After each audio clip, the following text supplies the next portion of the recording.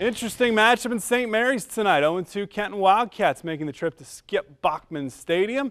Wildcats were able to hold Wapakoneta to just 15 points, but gave up that last-second touchdown in Saturday's completion loss. Meanwhile, the Rough Riders came back to earth in a 34-20 setback at Shawnee. Chest painted, stands packed. The Rider Rooters always loud at the Skip. Kenton starting things off. Connor Jones sees green, making Sister Logan proud. A gain of 18 right here. Then Trent Heights dropping back, looking to scramble, dodges multiple defenders and slips into the end zone. Good running, a touchdown for the Wildcats. They take the lead. St. Mary's trying to retaliate. The handoff to Austin Tester, the junior.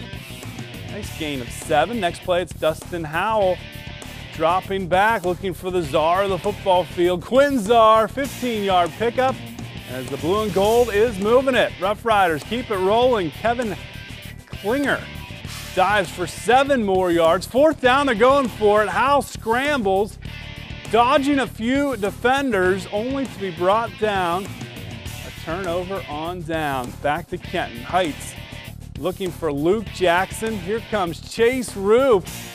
Good coverage. I'll be at Kenton at FCA next Friday as the Wildcats get their first win of the season, 26-7 on the road.